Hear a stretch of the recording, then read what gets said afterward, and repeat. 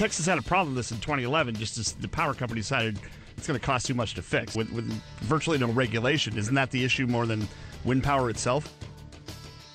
Almost a total grid collapse down in Texas. I get into that, all of the statistics, the real numbers. Let's prove what's right here when we're talking about some of these renewable energy resources.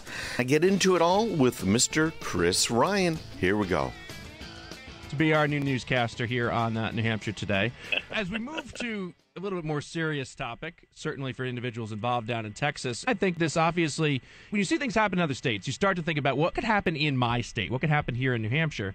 The energy failure in regards to the grid in Texas is deeply concerning. What have you seen in regards to that, and what do you attribute it to? Chris, we talked a few weeks ago here about what could happen with even something like a massive solar flare, that it really could knock out our electric grid, which would be a major problem, because even if you're burning oil, you still need electricity in order to get that heat flowing through your house, whether it's via water or via air, obviously. What's happened in Texas is not terribly unique, and it's a little different than the rest of the country. First of all, Texas has its own power grid. Texas has been very independent over the years. They are not connected to anyone else in the country. So they're making their own. They're using natural gas, coal, wind, and nuclear power. In fact, they've had a very strong move towards wind power because, normally speaking, wind is a very big deal. I'm looking at the production numbers for electricity here in megawatt hours, and Texas, number one, is natural gas, then coal, and then wind. The wind production went down from over 8,000 megawatt hours down to 649. But so did everything else, Chris. So Craig, isn't this more of an issue of Texas? The Texas Power Company didn't get its turbines ready for winterization, rather than wind power being an issue. Wind turbines run in the North Sea. They run in Antarctica, Canada, other places. Texas had a problem with this in 2011. The power company decided it's going to cost too much to fix. So with virtually no regulation, isn't that the issue more than wind power itself? Yeah, it is. Everything went down. Natural gas went down from 43,000 megawatt hours down to 30. That's a pretty dramatic cut. Looking at it, lost almost a quarter of the natural gas. Nothing in Texas, including the wind power, was ready for this type of cold weather. They had valves that were exposed to the elements out there. They just had almost perfect storm. And it's worse than I think many people realize. If the grid had gone offline and they were minutes away from losing the entire grid, it would have been months before everything could have been fixed. Let me explain all of that. Sure. Bottom line is you need to reboot your electric grid in much the same way you might reboot your network at the office.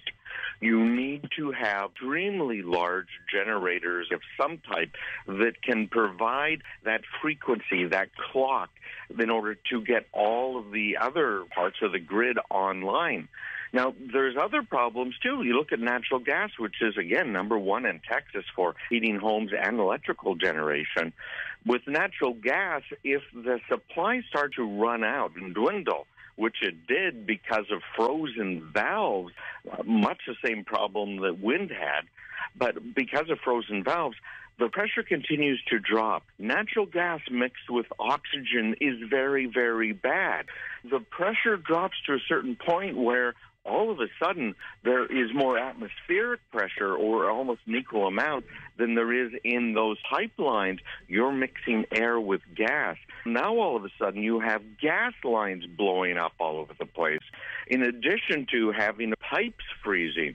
Yeah, Justin, you're right. This is a failure of wind, but it's also a failure of everything else. Even their nuclear power went from over 5,000 megawatt hours down to 3,800.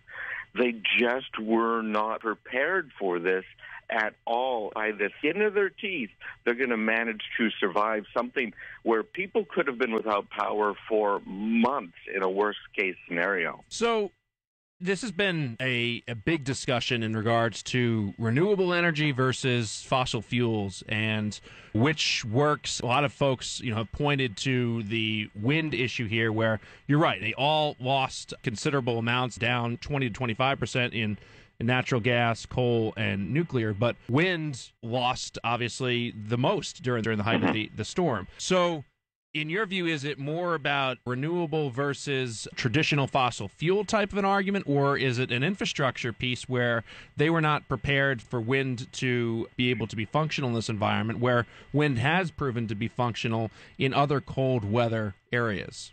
Well, there's quite a few problems, frankly, with wind and the technology we're using. These windmills did not totally freeze up. The big problem was the same problem you have with icing on the wing of an airplane. These windmills are a lot like airplane wings. They rely on the surface sizes and shapes in order to be able to get the most effective bite, if you will, into that wind. So those surfaces got covered with ice. Was that a problem that could be solved? Oh, you bet. Look at our airplanes, even the small ones. They have on the leading edge of the wings little bladders, and those bladders in icing conditions swell up. They blow up and they go down, up and down, up and down, so that they keep all of the ice off. So no question at all, this problem could have been solved before it even happened. Wind I kind of like. I'm not a big wind fan. There are so many problems long-term. It's expensive to maintain. There are people who had to move out of the areas with windmills because of the low-frequency vibration. It was driving them crazy. Then there's the bird kill. There is a problem with everything, frankly, when you get right down to it, from the natural gas on out. They could have done something about it. They are probably going to end up doing something about it right now. Here in New Hampshire, we have, I think, a better system, but we're thinking about what is our problem. The largest nuclear power reactor in New England provides us with 61% of our electrical grid generation power. Again, it is winterized. We have a lot of biomass for generating electricity here in New Hampshire.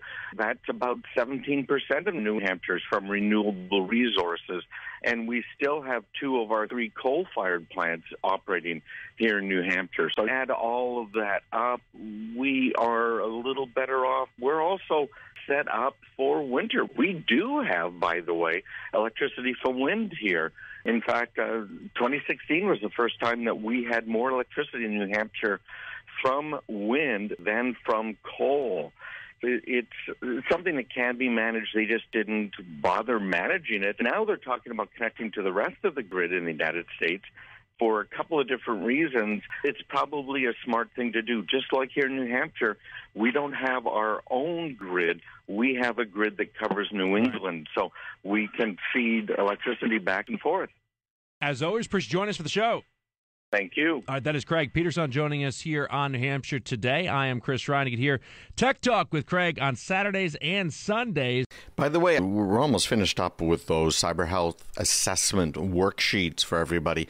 I'm going to record a little bit of audio to kind of explain them. Anybody that asked for the cyber health assessment stuff, that will be coming your way in a couple of weeks. And as I mentioned before, I think I'm expecting next weekish to be able to have out that Improving Windows Security course. All right, everybody, take care. We'll be back tomorrow.